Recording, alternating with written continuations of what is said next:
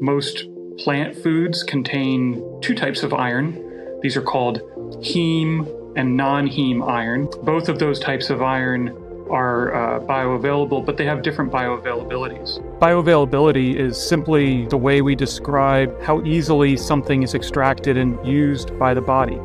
My name is Andrew Lyon, and I'm the Chief Scientific Officer of Sanguina. I'm also one of the co-founders. Heme-based iron is more bioavailable. Your body extracts more iron in its heme form than in its non-heme form.